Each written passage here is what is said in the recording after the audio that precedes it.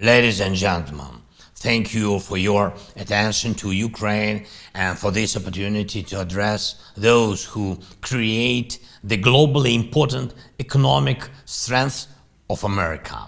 Tomorrow is 11 months since the start of Russia's brutal and predatory full-scale war against Ukraine. This is the time when Ukraine, the United States, and all our allies and partners are united as never before.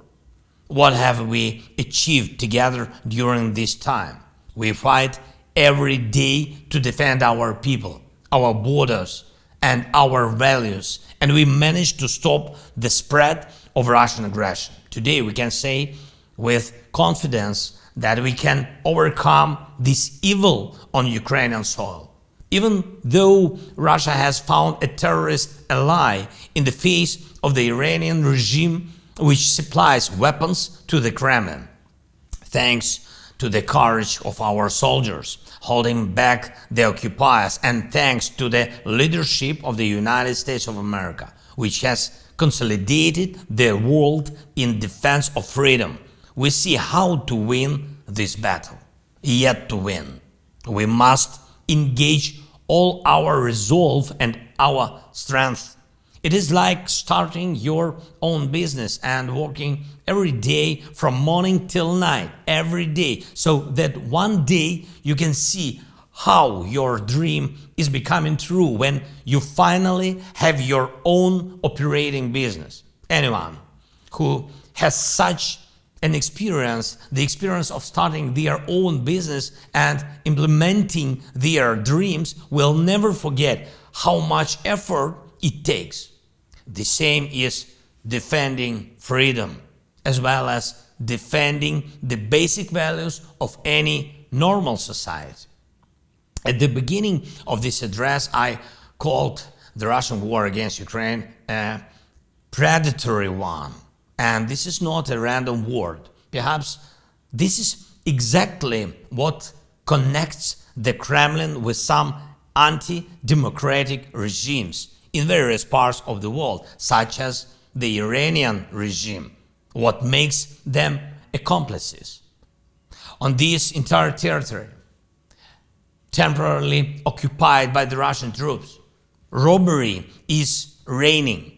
Everything they have not destroyed, they are stealing and shipping to Russia.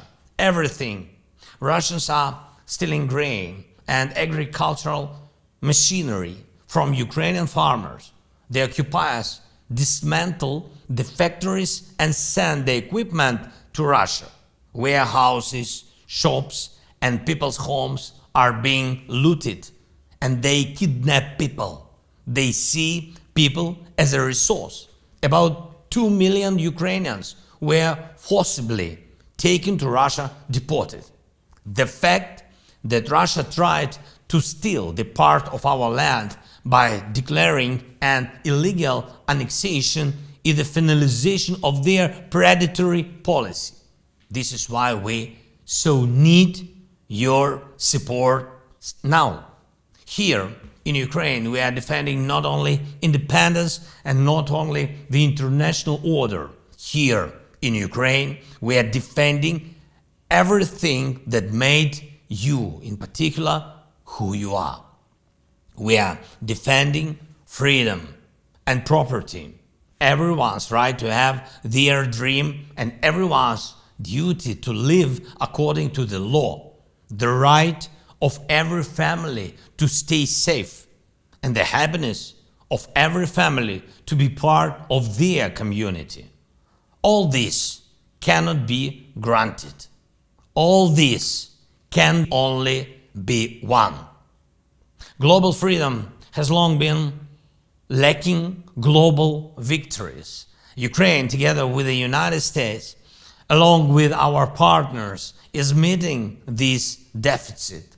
However, we need to walk this path together until the victory. And when we'll be able to end this war by throwing out the occupiers, in the same manner, together, we'll be able to start the difficult work of rebuilding Ukraine, our cities, our economy, our infrastructure. It is already clear that this will be the largest economic project of our time in Europe. It is obvious that American business can become the locomotive that will once again push forward global economic growth.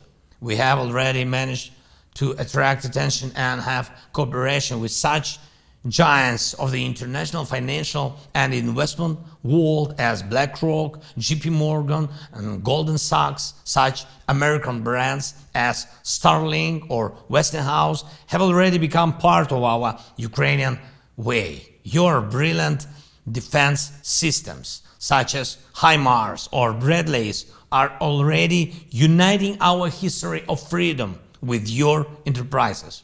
We are waiting for Patriots. We are looking closely at Abrams.